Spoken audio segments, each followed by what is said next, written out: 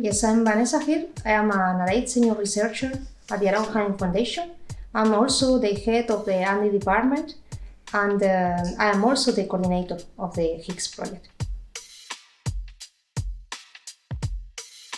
HIGGS will try to investigate which is the effect of blending hydrogen with methane in the gas grid. So the idea is to identify which is the maximum hydrogen percentage, the hydrogen amount, when you mix in with the methane that is able to be fed between the gas grid.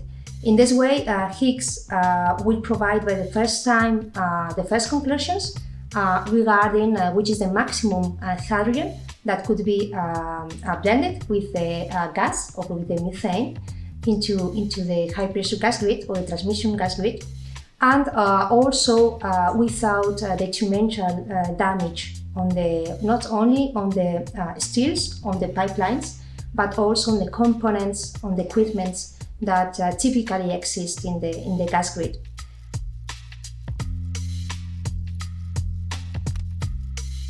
Our point was to decide which will be those conditions that we wanted to test.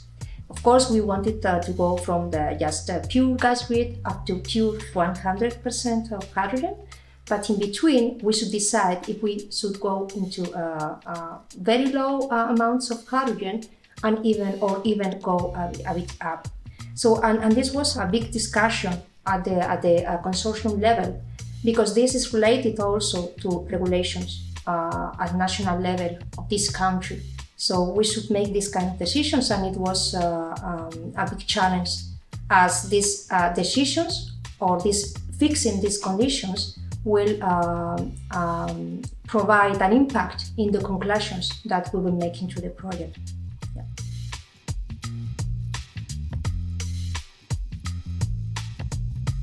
The most relevant result in the project so far regarding our contribution from the Aragon Hydrogen Foundation has been the design of an R&D testing platform. The design from the scratch, trying to identify how should be this testing platform. We wanted to replicate, to simulate a high pressure gas grid, to replicate in a small scale, in a pilot scale at our facilities, but still being representative for the current high-pressure gas grid, for the current transmission gas grid.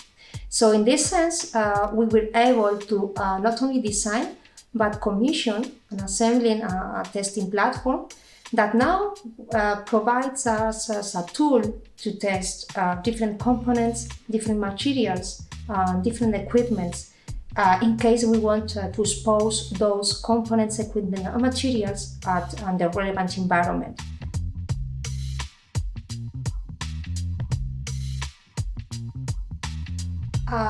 Electrolyzers are one of the key solutions to the Power-to-X value chain.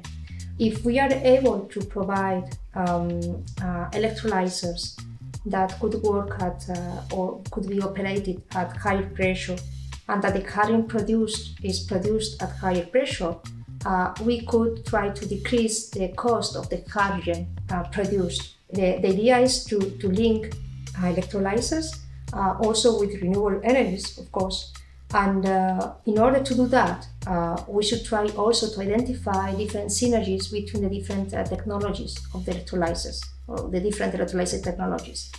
And in this way also a lot of efforts are being developed to trying to build up these kind of synergies between the different water electrolyzer technologies.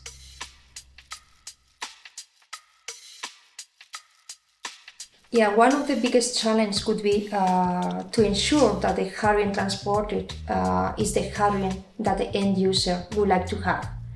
So separation technologies, in fact, will have a key role in this field.